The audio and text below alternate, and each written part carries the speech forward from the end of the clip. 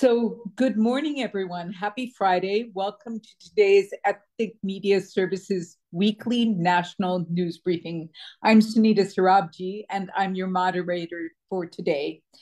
Asian American, Native Hawaiian, and Pacific Islanders are the fastest growing voter electorate. More than 15 million AANHPIs will be eligible to vote on Election Day, November 5th, including many first-time voters.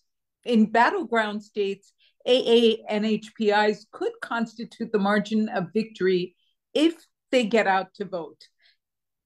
We have a distinguished panel of speakers today. They are Shekar Narasimhan, founder and chairman of the AAPI Victory Fund; Mohan Seshadri, executive director of the Asian Pacific Islander Political Alliance; Christine Chen, co-founder and executive director of APIAVote; Professor James Zarza-Diaz, associate professor of history and director of the Ujenko Philippine Studies program at the University of San Francisco; Dr. Tung Nguyen, president of Pivot, the progressive Vietnamese American organization; and Republican strategist Rina Shah, who will join us towards the end of our briefing today.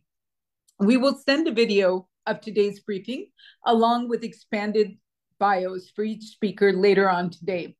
We will also send video excerpts of the presentation early next week, and we encourage you to use those on your social media channels. Reporters, please enter your questions in the chat box. We will go to a 3-minute Q&A immediately after each speaker presents. So now we begin with Shekar Narasimhan, who will give us an overview of the importance of the Get Out the Vote for AANHPIs in swing states. Shekar is in Michigan, and he's going to offer us a perspective from the state. Welcome, Shekar.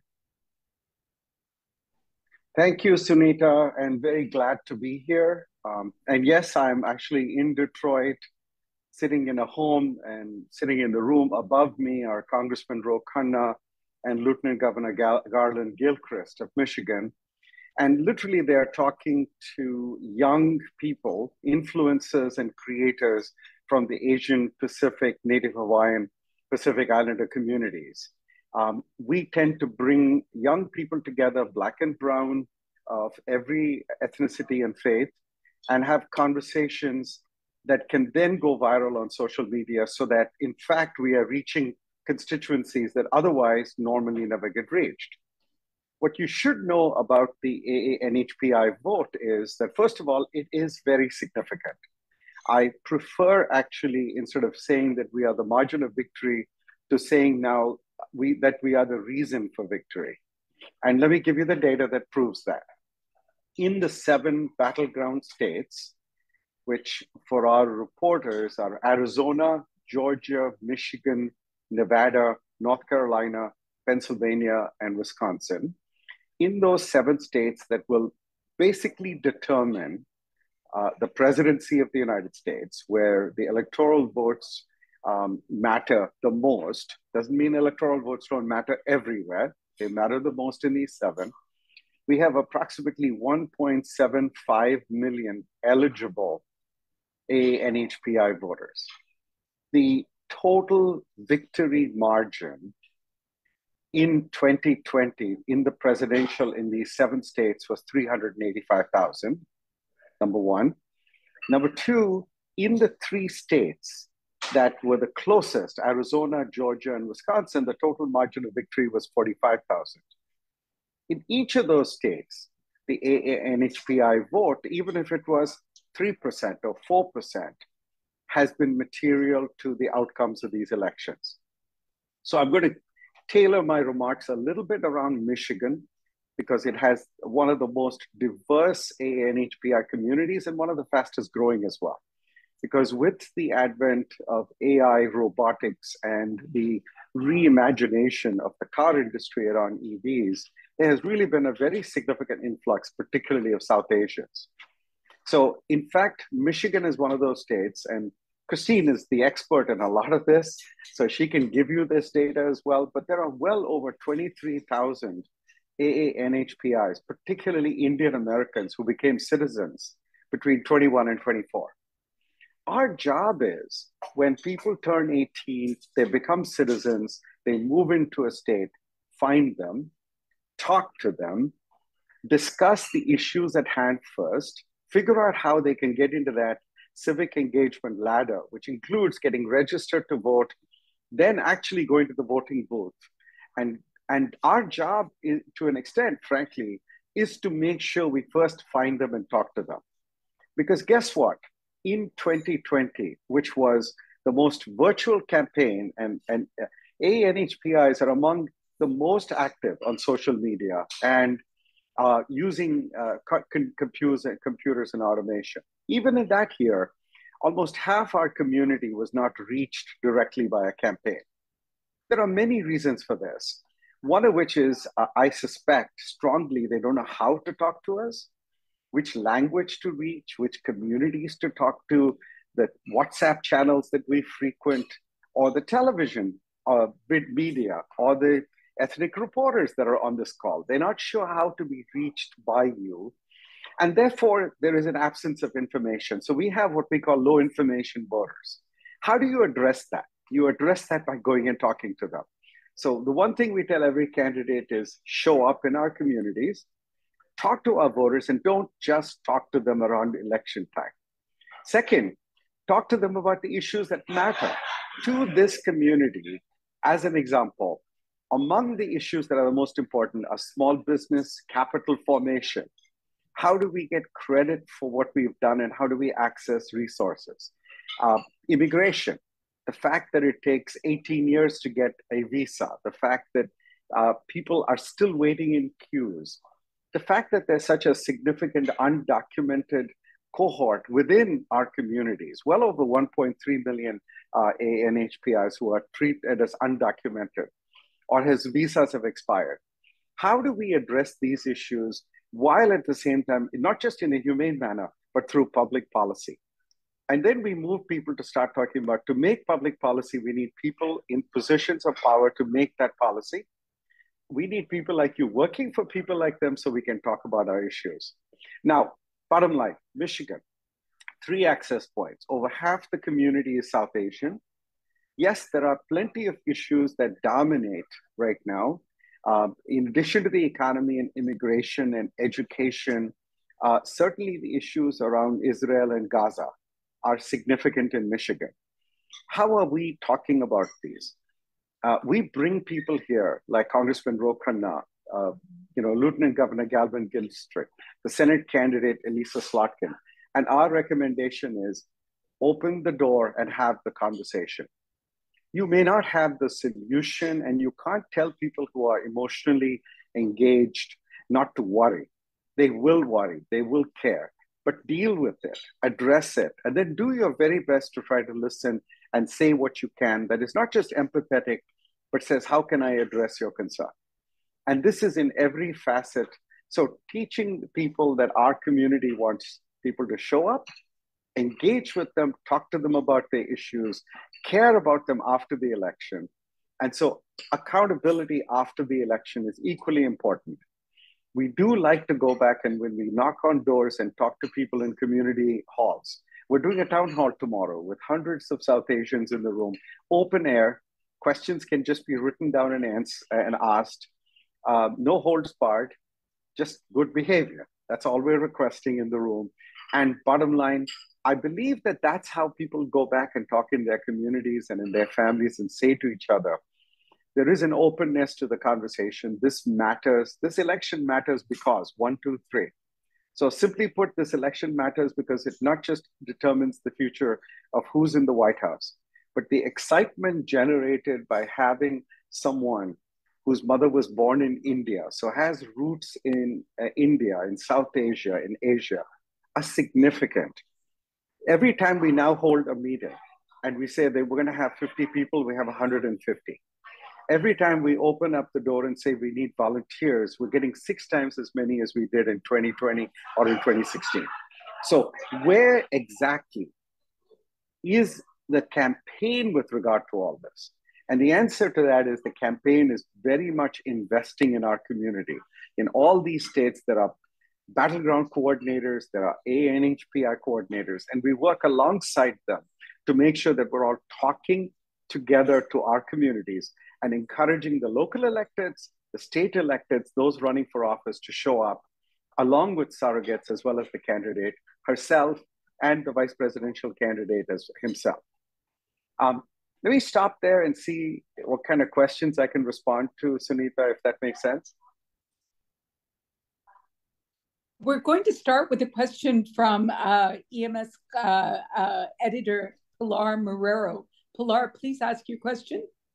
Hi, everyone. I think the speaker addressed it, but I'm not sure he gave us a whole picture. So every presidential election year, we hear the same thing. Yes, they're looking at our communities. They're gonna, focus on our vote. They want us to turn out. The problem is always money. Are you putting money in the turning out, in the registering of voters, and in things that are tangibly making a difference in turning out communities? And the AAPI community obviously is going to be crucial for the Democratic presidential candidate. Where is the beef? Where's the evidence that this is happening? So, great question, Pilar. Let me answer it two ways. And the glass is always going to be half full, okay? One is there's a deliberate effort to do this. And you could see it starting in 16, it's grown in 20, and it's grown even more in 24 with the excitement in our communities about the top of the ticket. But is it enough? The two questions. They are doing it. They are absolutely trying.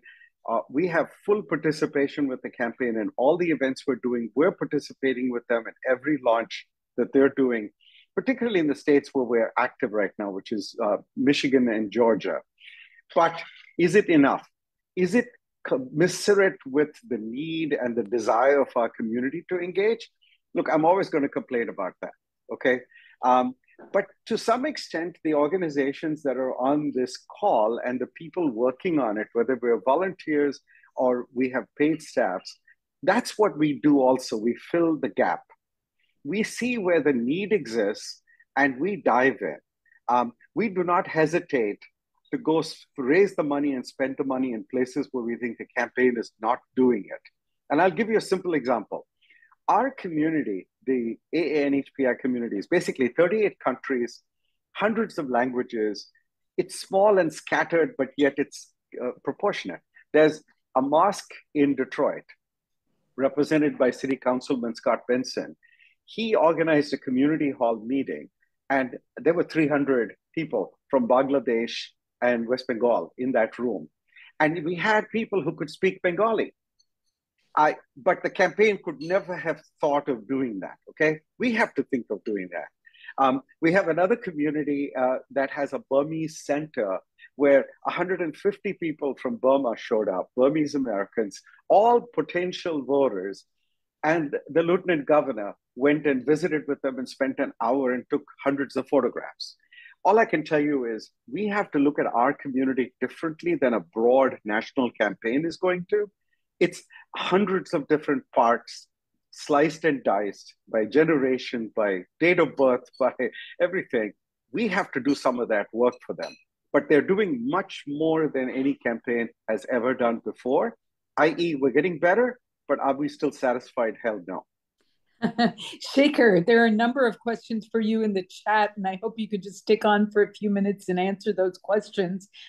We move on next to Christine Chen, who will discuss some of the key findings from the Asian American Voter Survey, which was released in July. I believe many of you have seen the AABS, but we welcome Christine to discuss the findings as they relate to voting. Welcome, Christine.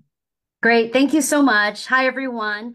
APIAVote, for those of you who don't know, we're the nation's leading nonprofit focusing on building political power by increasing voter and civic participation. We really do that by really investing in local nonprofits and the infrastructure there. So the exciting news is that some of the trends that we're seeing is that even starting in 2020, AAPI registrants are growing at a rate of 1.28 times larger than the Asian American Pacific Islander citizen voting age population. In other words, 18 years and older and US citizens. We do know that TargetSmart in the next few weeks will be releasing new data on voter registration. I've been promised that there is going to be some interesting information about the AAPI registration rates. So we're really anxious to actually look at that. But this is what is showing us is that since 2020, that our community continues to actually be engaged and are registering. We have a lot of catch up to do because in 2020, I used to say only half of our family and friends were registered and ready to vote. But now we're actually seeing that shift because in 2020, we saw that 60% actually turned out. The other exciting trend that we're seeing is that in 2020, 21% of the voters that the Asian American voters that turned out were first-time voters. That was even higher in battleground states where you saw, like in Georgia, 26% of the API's voters were first-time voters, and in Nevada, it was 25%. And we actually saw that increase across the board, across all the presidential battleground states, as well as other states as well. The other thing I really want to point out is that how does that actually turn out in terms of us being a margin of victory? I know Shekar talked about this a little bit more, but I want to go ahead and talk about Georgia as an example. So back in 2020, Biden won the Georgia, the margin of victory was less than 12,000 votes. The number of APIs who voted in 2020 in Georgia was over 142,000, knowing that 26% were first-time voters. If you do the math, that's about 39,000 voters, 3 times the margin of victory, right? So these are concrete ways and numbers that we're seeing where we actually are making a difference. Now, when it comes to our Asian American voter survey, we're also seeing that there's a lot of excitement. And this is, please note that this Asian American voter survey was actually conducted earlier in April and May. So this was obviously before Kamala Harris declared. We will be having another Asian American Pacific Islander voter survey being conducted by APIAVote and API data that will be coming out at the end of September with new information. But, I think this actually still gives us some interesting insights. 90% of our community continues to plan to vote. We also know that back in 2022, 73% of our community decided to vote early or by mail. And this time through our survey, we're seeing that 51% are planning to vote in person, but then 46% are still planning to vote by mail or to drop it off. We think that number is going to continue to increase as we continue to educate our voters about the different options and how they can actually do that. Now, in terms of party identification, we continue to see some shifts, but still primarily Democrats are still winning over the Asian American voters at 42%. 31% are independent voters, and now 22% identify as Republican. Now, when you actually take those who are saying that they're independent and ask them if they lean one way or the other, the Democrats actually gain about to 51%, and then independents actually get smaller to 19%, and then 28% identify as Republicans. Chinese, Indian, and Japanese Americans are the top 3 ethnic communities that highly identify as Democrats, and Vietnamese Americans actually lean more Republican. But this time around, we're also seeing that 42% nationwide Vietnamese are identifying as Democrats, 37% as Republican. So the other thing I do want to go ahead and know is a little bit about outreach is that still, even earlier this year, only 42% say that they still were not contacted by the political parties. 50% said they were never contacted by Democrats, and 57% said that they were never contacted by the Republicans. And that's why the work of what the C3, C4s, the PACs, all the different entities are really important, because these are all the different ways that we can engage the community to motivate them to turn out to vote. And then lastly, I want to end is regards to issue importance. Jobs and economy, healthcare, inflation, and crime continue to be the top issues, bread and butter issues. Right after that is education, Social Security, Medicare, and national security. When we ask them about party evaluation between Democrats and Republicans, one thing I want to note is that depending on the issue that they're talking about, it ranges from 24% to high of 42%, saying that there's no difference between Democrats and Republicans.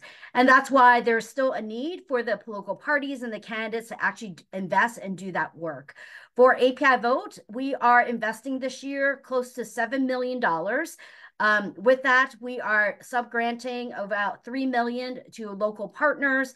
And then we're also using that to actually reach 2 million households, close to 2 million households with in-language mailers. That means there's 18 different languages, 36 different versions in 23 key states. And then that will then be followed up with our partners with phone banking, text banking, and in some places, canvassing operations. And then we're also going to be investing in translated videos and agile digital ads, where we will be geofencing certain areas to be able to service the proper in-language ads to the different communities. So looking forward to this conversation. Perfect. Christine, thank you so much. One key question before we move on to Mohan. What about the critical 18 to 34 vote? Where are they? Well, I think that's why we're what we've been hearing, whether it's on the ground, but also I'm really anxious to hear from TargetSmart, because what we've heard is that there's an increase of 18 to 34-year-olds registering. And so we're looking at, and also women are actually registering at higher rates as well. Fantastic. Thank you so much, Christine. In the interest of time, we are going to move on to Mohan Seshadri, who joins us from Pennsylvania. Mohan, welcome.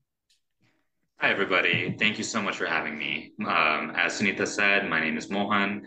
I'm the Executive Director of APIPA, the Asian Pacific Islander Political Alliance.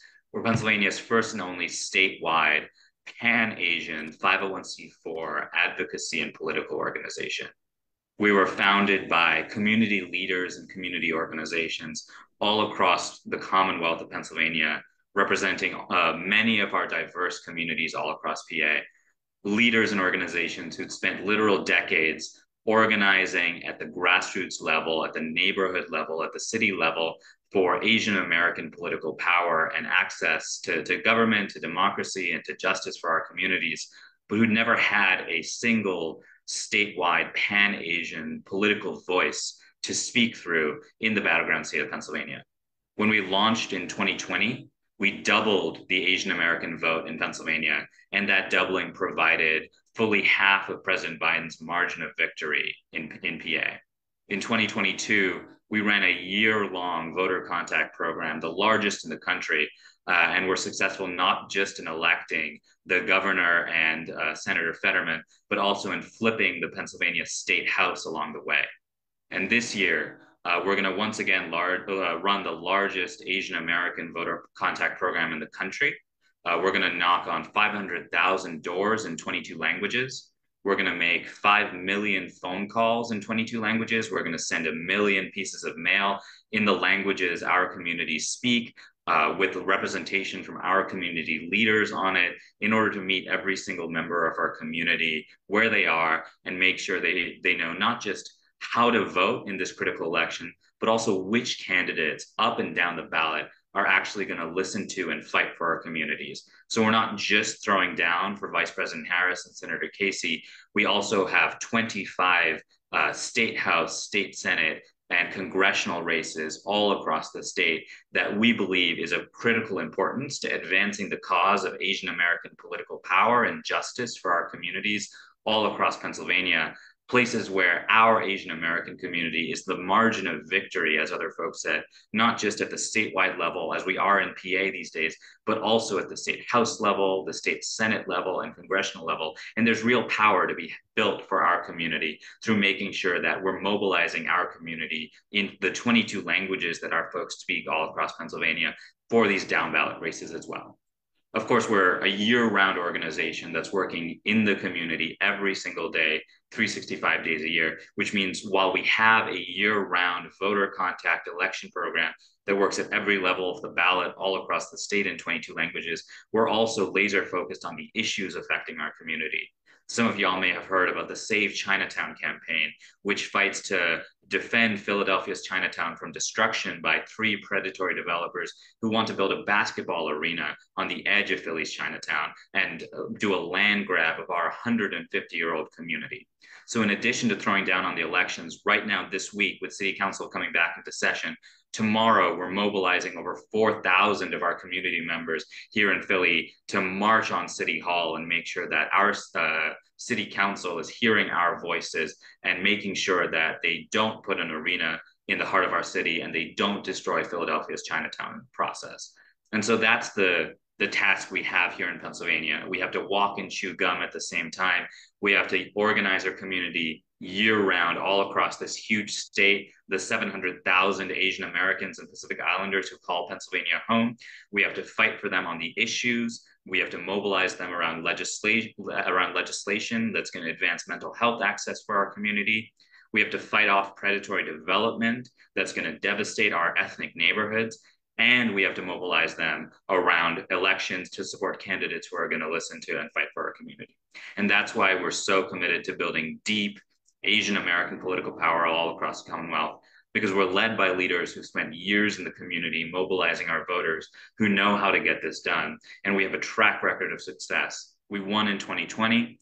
We won in 2022, and through our program this year, where we've been on the doors for this election since January 1st, and we're going to be on the doors and on the phones and in people's mailboxes about the election until the election is done. And then we're going to mobilize to defend our democracy after that to make sure every vote gets counted. We're going to make sure that we're going to win Pennsylvania up and down the ballot for our candidates from our communities. We're going to fight for our interests and make sure that our voices are heard in every part of government, in every part of Pennsylvania, as well as DC. Mohan, thank you. A couple of questions have come up. Many news organizations have identified Pennsylvania as the state who's going to determine this election. Is that hype, or do you see that happening? No, it's not hype. It's absolutely, like, Pennsylvania is the battleground of battlegrounds. It's where everything's going down. And that means that for our community, when we're the margin of victory, there's an intense opportunity to build local grassroots political power and resource long-term organizations that are doing the work in our community day after day, year after year, who are already the trusted messengers for our community. That's why we're the largest Asian American voter contact program in the country, because Pennsylvania is so important. But we're able to turn that resource and that focus on us and our elections into year-round political power that supports Chinatown, that supports the Vietnamese community in South Philly, that supports justice for Christian Hall and every other Asian American who's affected by mental health access and violence against our community. That's the task at hand in Pennsylvania when there is such a focus on us year after year, presidential cycle after presidential cycle. It's not just how do we raise and spend as much money as possible. It's how do we do it in a way that brings real political power to our communities on the ground along the way. How do we build organizations? How do we train organizers? How do we build leadership in our community? And that's what we're here to do. Thank you. There's one more question for you before we move on to Dr. Wen. To what extent are AAPI voters concerned about anti-China rhetoric? I would say deeply concerned. You know, we've suffered immensely from the last 4 years of nonstop anti-Asian violence, anti-Chinese violence, but in a way that has spilled over into the Vietnamese community, into the Cambodian community, into the Indonesian community, and the Korean community as well. And so I think our community members, especially in Philly, where that violence has been especially stark and noticeable, they're especially concerned about this anti-China rhetoric because they see the direct material impact on our communities on the ground. Of course, our communities are incredibly diverse, and so it's important to know that while many of our East Asian communities, for example, are concerned about Chinatown and this anti-China rhetoric, our Southeast Asian communities are getting hit so hard by an intense increase in deportations. Deportations of Southeast Asians in Pennsylvania, especially the Cambodian community and these refugee communities, have tripled, almost quadrupled in the last year. These deportations and the targeting of our Southeast Asian communities in Pennsylvania was a critical reason why traditionally Republican constituencies like Vietnamese Americans voted blue in 2020 in Pennsylvania, voted for Biden in 2020 because they saw the way Donald Trump's ICE department targeted our Southeast Asian communities for deportation and came to South Philadelphia in order to do that targeting. But we're incredibly concerned that if the Biden administration continues on this path that they're on right now, they're going to lose our votes. And so in addition to mobilizing our voters for Kamala Harris, we've also called on the Biden-Harris administration to shift course when it comes to supporting our immigrant and refugee communities, not just for the moral and ethical and justice reasons of our communities deserve dignity and our families deserve to be whole in the places where they grew up, but also because we can't afford to lose a single vote in the battleground state of Pennsylvania. And every vote, every one of our voters is going to count this year. And our Southeast Asian voters are going to be voting based on their families remaining whole. Our West Asian voters are going to be voting based on what's happening in Gaza and the Middle East. And we need our elected officials and the candidates we're backing to hear those voters and make sure that they're being accountable to them, shifting course when it's necessary in order to earn our people's votes. Mohan, thank you so much. Our next guest is a familiar face, Dr. Tung Nguyen, who shepherded us through 2 years of the COVID pandemic. But I want to stress here to reporters that Dr. Nguyen joins us here in his personal capacity as president of Pivot, and he will share his organization's unique strategies for engaging Vietnamese American voters. Dr. Nguyen, welcome back. Thank you, Sunita. Greetings, everybody. I'm representing Pivot, the Progressive Vietnamese American Organization, and we're a national org working to engage and empower Vietnamese Americans for a just and diverse America. Historically, as you've heard from Christine, the Vietnamese American voting population has been the most conservative among the AANHPI communities, partly due to past association of the Republican Party with anti-communism. Many of us in the community, however, thought two things back in the mid-2016, 2017. One was that this was an outdated perception of the Vietnamese American electorate because the more moderate, liberal, progressive people were much quieter. And then two, that those of us who were not conservative needed to rally and create a supportive community, as well as to elect candidates that are actually good for Vietnamese Americans. And that's how Pivot was born. Since then, we have worked really hard to keep our community informed. There is rampant mis and disinformation in our communities, both in English, but especially in Vietnamese, with much of that bad content coming out on YouTube. We created a project called Viet Fact Check, which is a nonpartisan information service that has really served as a model for bilingual anti-disinformation work in Asian American communities. Electorally, we have also engaged in work through our 501c4 and Super PAC arms. In 2020 and 2022, we implemented a massive bilingual ads campaign online in English and Vietnamese to persuade voters in swing states. And our ads reach hundreds of thousands of Vietnamese Americans, including many on conservative platforms. We also collaborate on the ground with local AAPI organizations such as Mohan's by helping them with their Vietnamese materials and outreach through our Pivot Fellows programs, which embedded young Vietnamese American activists in organizations that have local know-how. Our fellows made hundreds of thousands of voter touches. We are using the same model, this bilingual digital online campaign and on-the-ground voter engagement this year. We recently conducted some focus groups with these voters to understand where they are coming from. And what we learned was that many young Vietnamese American voters are all in on Harris, but some are holding back primarily because of the situation in Gaza. We are also learning that some older Vietnamese American voters who used to support Trump are either less vocal about him or less enthusiastic about him, or have been turned off by him, mostly not around policy issues, but around character issues. And this seems to have started with the insurrection in January 2021. And these focus group findings reflect what we saw in the survey data presented earlier by Christine Chen. The Vietnamese American electorate is shifting from majority Republican and Trump supporters to a toss-up between Republicans and Democrats, with a significant portion of around 25% who are independent that can still be persuaded. We're going to use all of this information as well as engage our network of volunteers to engage Vietnamese American voters. Our fellows programs are in Michigan, in Pennsylvania, in Nevada, Arizona, and with the shifting of the map, we're going to hope to have one in Georgia as well. We are planning to send out 100,000 postcards to Vietnamese American voters. And we have developed our digital ads and are disseminating them. And our goal is to reach every single Vietnamese American voter online or through traditional Vietnamese media with ads in English and Vietnamese many times over. We believe, as many in this press conference have said, that Asian Americans, AANHPIs, and Vietnamese Americans are the margin of victory in the swing states.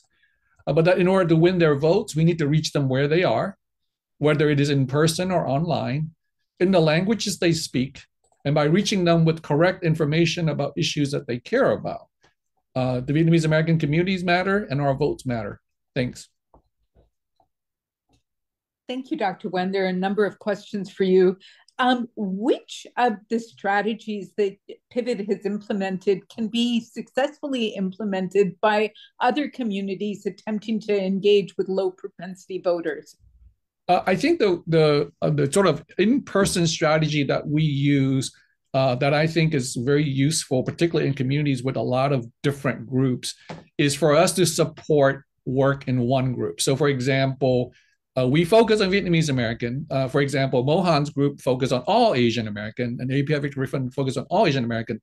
And they do a good job, but they need help with particular individual groups. And that's where we come in and provide them with that extra expertise to give them some sort of marginal help there. So I think by thinking about each community, I mean, I can imagine, for example, the Latinx or Latina community could be, we're not just working on people from Mexico, we're working on people from Puerto Rico, from Central America. We need that kind of segmentation, because I don't think thinking of our communities as monolithic, whether it's Asians or Latino or Black or whichever community, they're not monolithic. Some people are going to be good at doing some things than others. I think online, I think is a very effective way, as long as you know what you're doing in terms of tailoring the messages and the people telling them about the issue. I do really think that, you know, in a very nonpartisan way, there's just a lot of misinformation out there. We just have to get the right information and trust our people to do the right thing. There's another question for you. How potent is the crime issue? Crime has fallen, but the perception is that it's rising. How do you address disinformation about crime, specifically hate crimes, which have so impacted our communities? Yeah, no, I think hate crimes and anti-Asian hate crimes in particular has been an incredibly important and powerful force in driving people to vote because they care about themselves and their family and the safety of everyone. I think the way to think about it is that there are two different ways of thinking about crime. One is just crime in general, and one is hate crime. Crime in general, is certainly in many places are actually on the trend downward, not upward. So I think it's important to be accurate about that information so that not to unnecessarily frighten people. On the other hand, hate crimes are on the rise, and therefore we have to address that by saying, well, what are the causes of hate crimes? Why are we so afraid? And that would be xenophobia, that would be gun violence and lack of gun control, and sort of white supremacy. I think if we are looking at the right target, so rather than saying, well, I'm afraid of crime, therefore we should, hire more police officers, which isn't a necessarily unreasonable approach, we should think about, if I'm worried about anti-Asian hate, what are the things that are making anti-Asian hate go up? And then think about how we can do that and address that through our votes. Thank you so much, Dr. Nguyen. Before we move on to Dr. Zarda Diaz, Anjana Nagarajan Bhutani has a very important question that I think Christine Chen might be able to answer. Anjana, could you please ask your question?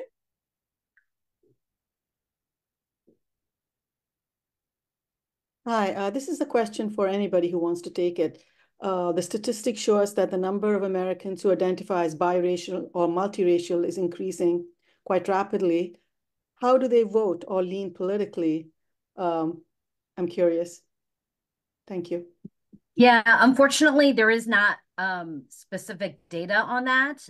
There are very few surveys. So that's one thing that we're still trying to get the media outlets and those that actually poll voters to actually be able to do that.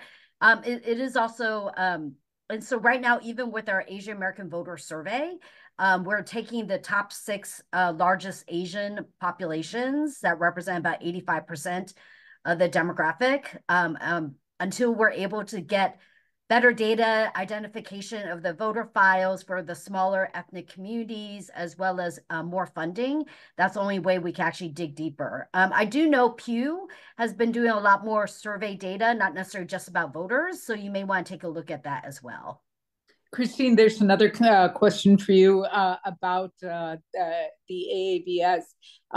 How concerned are Asian Americans with border issues, especially as we see the number of immigrants coming across via the borders, undocumented immigrants coming across borders who are from Asian countries? Are you asking about, immigration in general? Yes. Oh, got it. Okay. So right now, at least according to our Asian American voter survey, they feel that Republicans at 33% are doing a little bit better than Democrats at 28% in terms of immigration. Actually, no, I'm sorry. 35% is Republicans are doing better, 33% for Democrats, but 24% still say there's no difference. So you still have a large segment where there's still not enough differentiation between the two. Got it. We move on next to Dr. James Sardasias, who is going to talk about the roots of Asian American conservatism. Welcome, James. Thank you, Sunita, and thank you everyone for being on this call. It's a pleasure to be with you. Just a little bit of background. So I know a lot of folks on this panel, esteemed co-panelists, are representing PACs, nonprofit groups, voter outreach organizations. I'm here as a historian, as an academic who's trying to get a better sense of the political landscape of Asian America, and I focus on contemporary Asian American history, and that's my training. I'm currently doing research and writing a book tentatively called The Asian American Conservative. I recently wrote a piece in the LA Times, an op-ed in July that talks a little bit about Asian American conservatism, not necessarily about the Republican Party, but Asian Americans who lean right or have flirtations with the right, whether that is within the GOP or otherwise.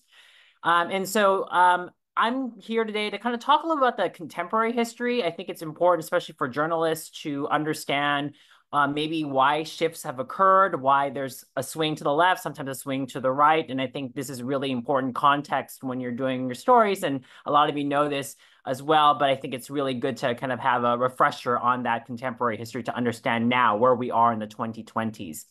So a little bit of some turning points, and of course, there's wonderful data like Christine knows and other folks on this call about Asian American voting habits, AANHPI voting habits over time. But I'd say that as a historian, really the major turning point in terms of the Asian American electorate occurred in the 1990s. Up until the year 2000, in terms of presidential elections, Asian American voters leaned right. So for example, the most recently in terms of when Asian Americans voted for a Republican candidate, 1996 was the most recent example, slightly voting in favor of Bob Dole over Bill Clinton. 1992, there was a larger margin of victory for George H.W. Bush among Asian American voters. 2000 turned things around where Al Gore received the majority of Asian American voters' support. And I'd say in the 1990s, a lot of this shift is occurring for a few reasons. First, for example, in California, where you have a large Asian American Pacific Islander population, the rhetoric around immigration and particularly Prop 187 was a turning point. And kind of the Republican Party at the time, especially in California, was seen as very taking a hard right turn in terms of issues of undocumented immigrants and so forth.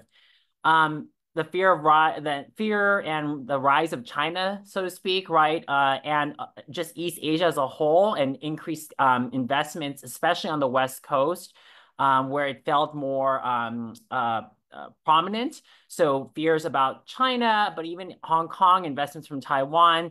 You saw a wave of anti-Asianism and fear of Chinese people and Chinese presence in the United States in the 1990s.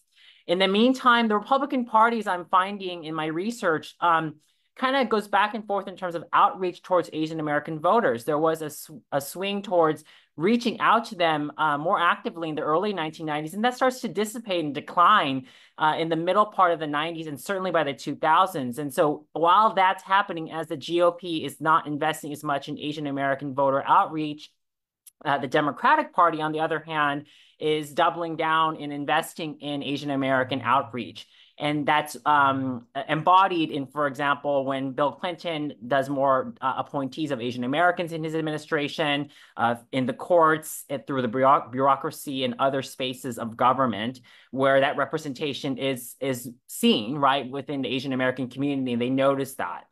And then lastly, I'd say in the 1990s, this shift occurs because in the mid-1990s, the Republican Revolution in 1994 with Newt Gingrich and the kind of groundswell of support of Republican Party politics in the Sun Belt in particular, and really kind of shifted the priorities of the party.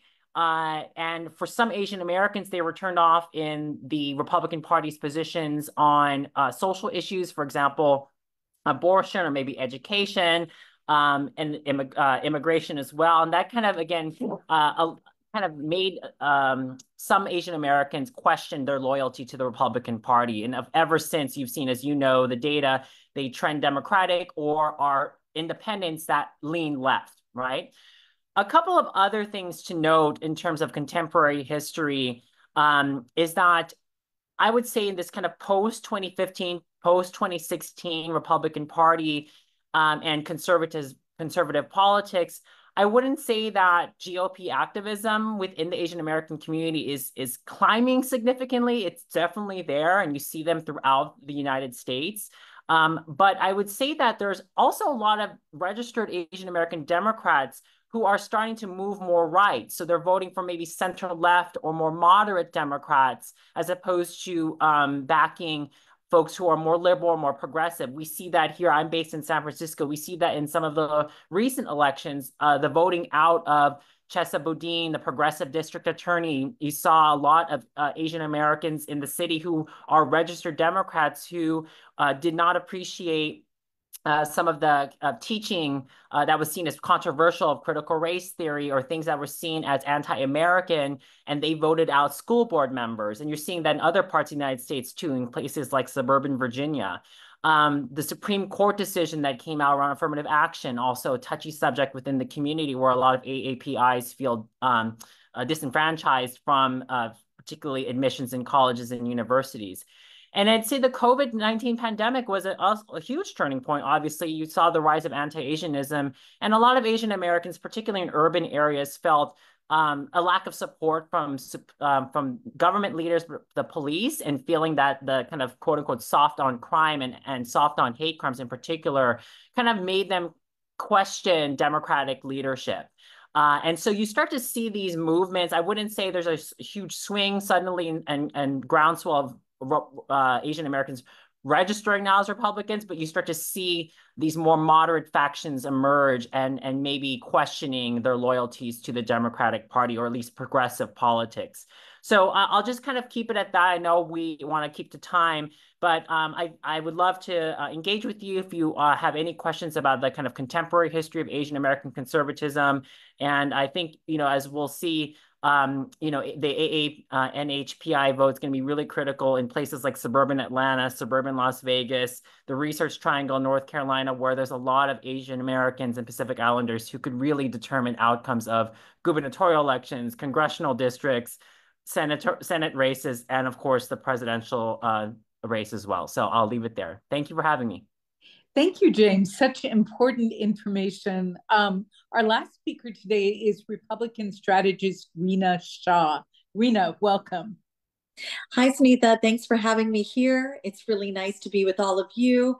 I had a couple observations I wanted to share with you all today, and particularly given there's so much talk about never Trumpers in the Republican Party today. But what I really wanted to start with is talking about who's identifying as independent anymore. And there's been a pretty big shift there. According to a 2024 excuse me, I'm so sorry. I think I might have gone off screen for a moment. Apologies. So according to a 2024 Pew Research Center report, about 40% of Asian Americans now consider themselves independent. That's up from around 33%, which was just a few years ago. So for either party to really win over this voting bloc, they need to focus on a few key things. First, they need to address issues that resonate with AANHPI communities. Those issues are immigration reform, education, and particularly economic opportunity. A 2023 survey from the Asian American Political Alliance found that 65% of AANHPIs are most concerned about economic policies and educational equity. Keyword, because we don't talk about equity much in the Republican Party these days. That's thought to be something that's left to the left. But secondly, both parties really, more than anything, need to engage more directly with this AANHPI communities through not only targeted outreach, but also by addressing specific local concerns. And that could involve hosting community events, working with local leaders, and creating policies that address the unique needs of these diverse groups. So in short, what I'm saying here is to court the growing independent AANHPI vote, it's going to take a mix of relevant policy focus as well as genuine engagement. Now, in my time with the Republican Party at the federal level, I'd also been deeply engaged at the Republican National Committee. And through the Republican National Committee, that's where you see the efforts out of that co-chair's office, again, within the campaign apparatus, primarily targeted for congressional level and federal level candidates. You've seen for decades an understanding that there needs to be genuine engagement, but the criticism always has been, and this is just for Republicans, that Republicans have come courting that Asian American vote at the 11th hour. So always in the year of a presidential contest. So the question I'm getting the most right now is, will Republicans continue to vote for Republican candidates in the down ballot races, even if they vote for Harris Walz? I love this question so much because it's one that I get every other day right now. But to that, I'll just say this. If Republicans decide to vote for Harris or Walz in the top races, it doesn't automatically mean they're going to ditch Republican candidates down ballot. Historically, voters have often split their tickets. They've supported different parties for different offices. For example, in 2020 elections, many voters chose Biden for president, but they still supported Republican candidates for Congress. So exit polls from that year show that about 9% of Biden voters still backed Republican candidates for House seats. And I realize it's a really almost insignificant number, but it means something. If we look at the upcoming races, it's likely that a similar pattern is going to continue. In a 2024 Gallup poll I saw, there was a suggestion that about 15% of voters are dissatisfied with their party's presidential candidate.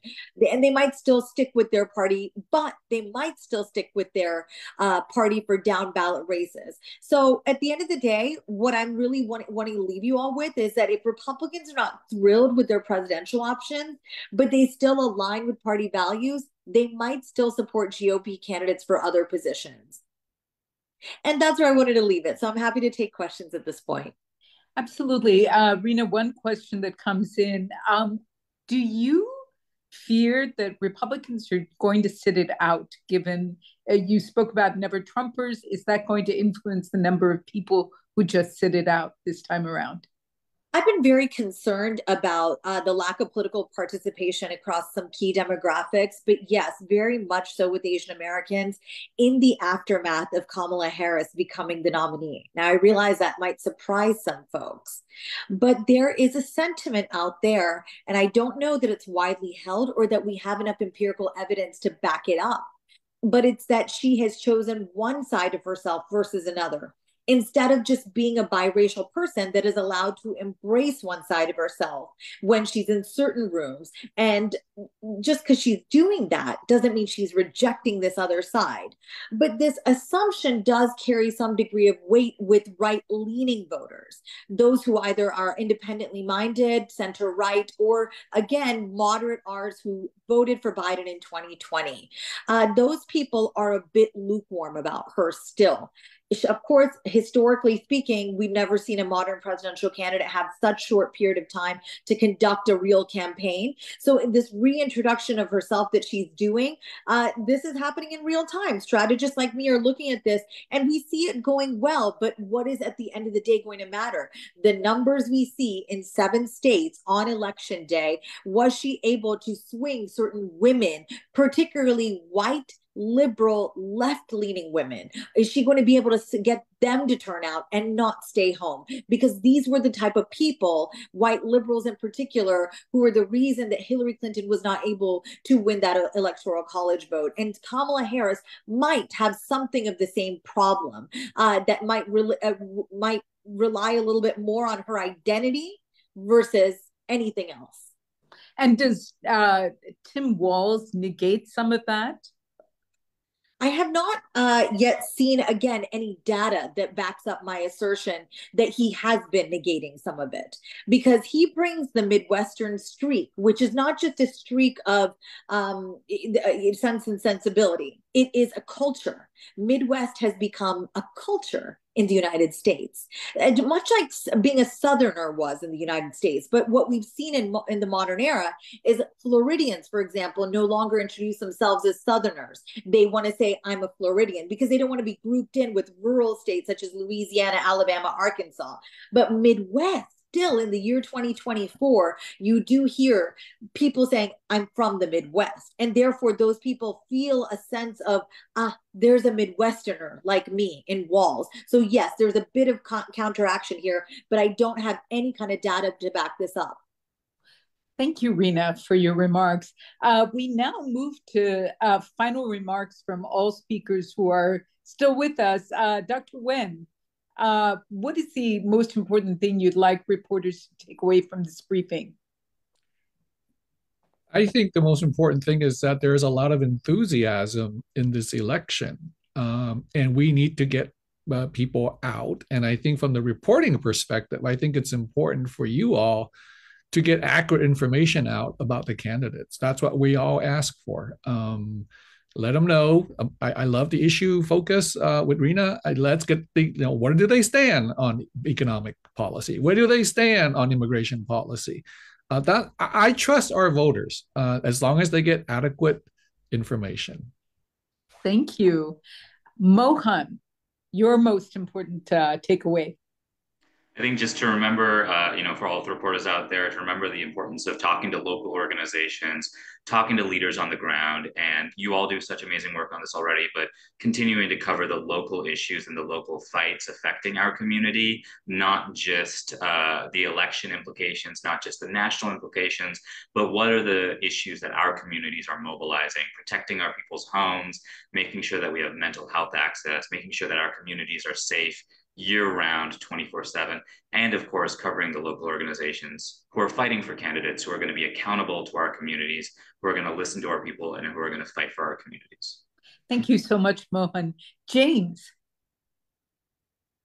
Yeah, I echo those sentiments, and I'll just say, as someone who's doing a lot of research on this as well, is trying to also get the voices of Asian American voters and Native Hawaiian and Pacific Islander voters who maybe are not normally at the forefront of American politics. So what I mean is that, again, a lot of conservative voices out there too, that it's important to hear their perspective, even if you don't necessarily agree with their views.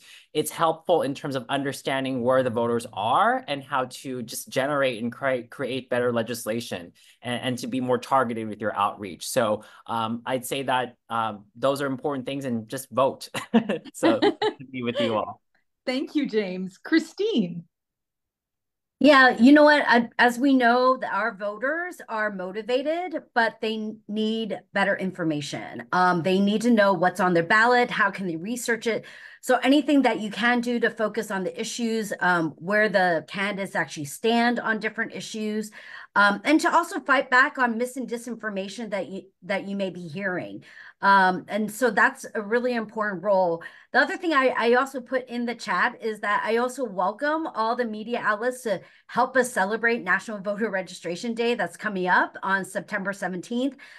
Because many times we get calls on our Asian hotline on election day, and they're like, how do I vote? I want to vote. And we ask them, are you registered? And they never registered. So we don't want anyone to be in that predicament. So it's really the strength of your outlets and your networks and the information that you provide that can actually help prevent mis and disinformation and actually remind everyone about what is the process for registering to vote. Thank you. Thank you. Rena, last word. Sure. I think for me, the most important part is folks should not believe that this election outcome will perhaps be determined on the night of or even the next day. And we should have hope in that, and we should have faith in our institutions. And that can be done through journalism, instilling and reinstilling that faith for people that our institutions work, they have survived. And though we are a young democracy, it takes all of us who are here to be part of it and to make it work the way it needs to work. So I echo my co-panelists here who have talked about, just really promulgating the importance of voting, but for people to know that their vote does matter. There's going to be a great deal of misinformation and disinformation continually just thrown at folks from various sources that are not you all. And so that's what my one request would be as a political strategist. I want everybody at the table. I want everybody participating and understanding their system. And that can really be done through the vehicle that you all provide. So please do reach out to me at any time if I could be an asset or augment your work in any way. It'd be a pleasure. And thank you for having me and all of us here today. Thank you so much to all of our speakers today. And thank you, reporters, for joining us. We'll see you next Friday.